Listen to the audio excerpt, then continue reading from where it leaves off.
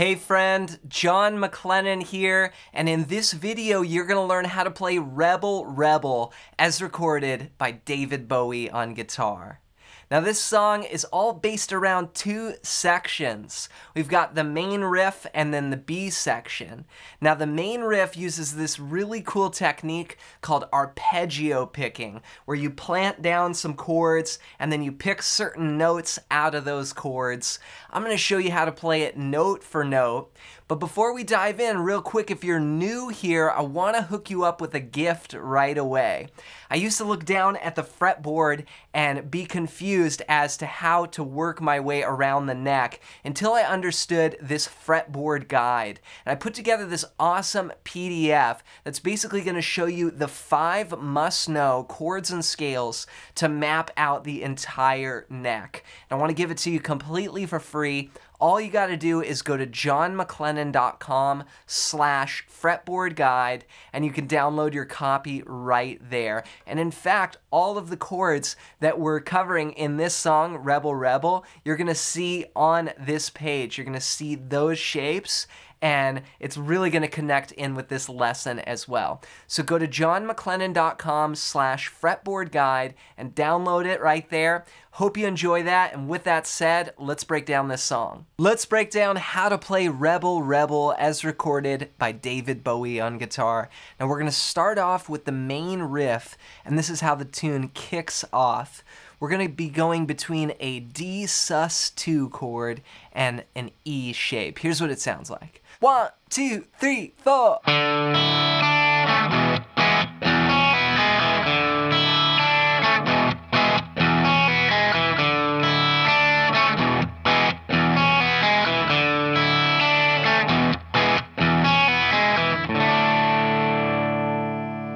Alright, so as I mentioned, we're going from a D sus2 to an E shape.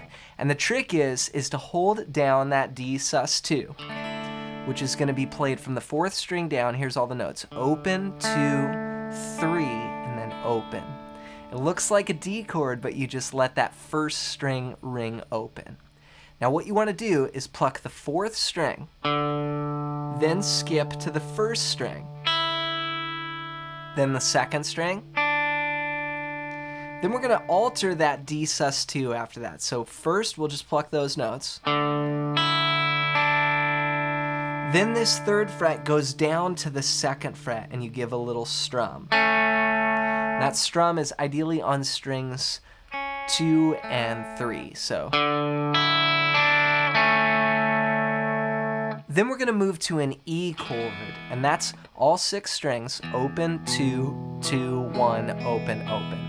But here I'm more just emphasizing kind of the more treble strings. We're going to do 2 strums on that, but I'm going to rest in between. So a lot of this, we're going to be using this technique called strum hand muting, where you strum and then you mute right after, just to stop the strings. And I do that by just coming into contact with the strings. So then we're going to play the low E, do a pull-off. Here we're holding down that E shape, and you want to grab the 2nd fret on the 2nd string with your pinky. Pluck that note, and then do a pull-off. That's 2 to open. Then play the 3rd string and the 4th string. Now again, we're going to let those notes ring over. So all together.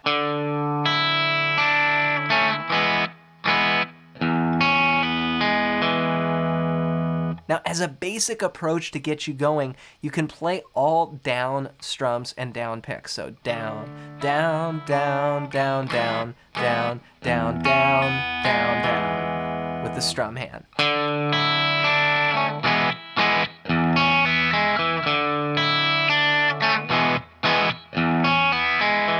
1 and 2 and 3 and 4 and 1 and 2 and 3 and 4 and 1 and 2 and 3 and 4 and 1 and 2 and 3 and 4 and... So that is the main riff to the song. Take your time with that.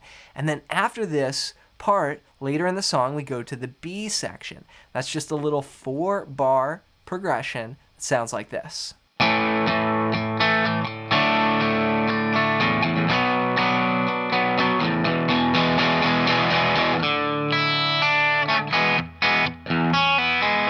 Then we're back to the main riff.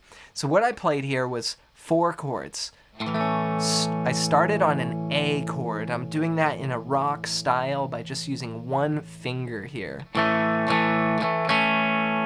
Then I went to a D, just from the 4th string down. This time though, not the D sus2 like we used with the open 1st string. Now we're playing that note fretted there. So it's just a regular D, open 2, 3, 2.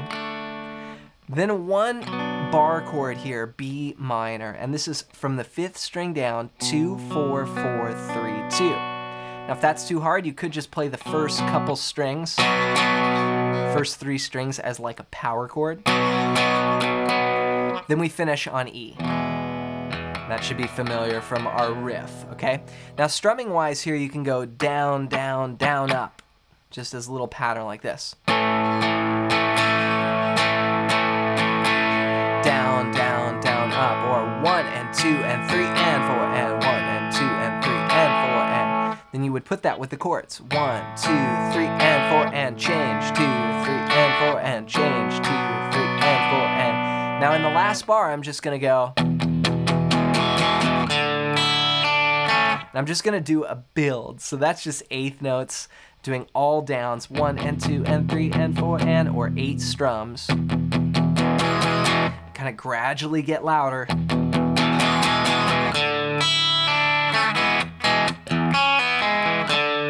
And back to the main riff.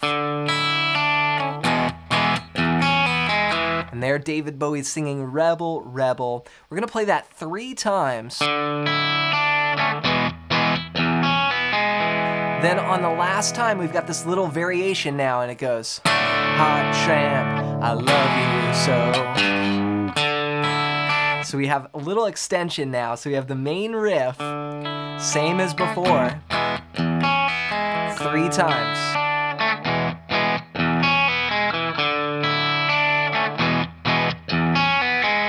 Then after that, we go to D. We just hit it as a whole note and let it ring for 4 counts. 1, 2, 3, 4. Then change to E. 1, 2. Then right after beat 3, 3 and. We're gonna do this little bluesy bend on the 3rd fret of the low E. And we just grab that note, give it just a little pull slightly out of tune. So it's gonna go 1, 2, 3, 4, 1, 2, 3. Then from there, you're straight back into the riff. So take your time with that riff. It takes some synchronization with your strum hand to be able to pick out those exact strings. So go slow, and I think using all downs to start is a great approach. So work out those 2 sections, and then you've got the whole song. Of course, in the chorus, we have that little variation to the riff, but other than that, that's all you need to know. And to help you put this together even more, be sure to grab my ultimate fretboard guide at the first link down below. And this is going to show you the 5 chords and scales that I use to map out the whole fretboard. And 2 of those chords you already know are the D and the E shape, and you'll see those on this fretboard guide.